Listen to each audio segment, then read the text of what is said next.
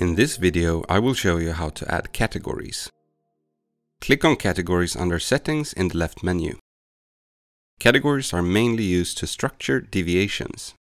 There is no limit to the amount of categories you can create, and each category can be divided into 3 levels.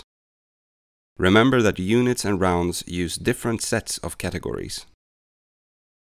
You can create a new category by typing the name in the input field, New Main Category, and click Add. The category is now shown in the list above, and by clicking the cogwheel, you can edit the name as well as adding additional levels. Once you've created your categories, simply click Save.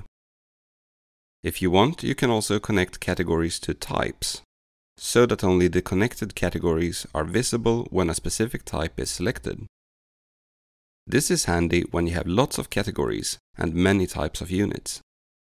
More information about how categories can be used when, for instance, building checklists or reporting deviations is available in our Help Center. Bye for now.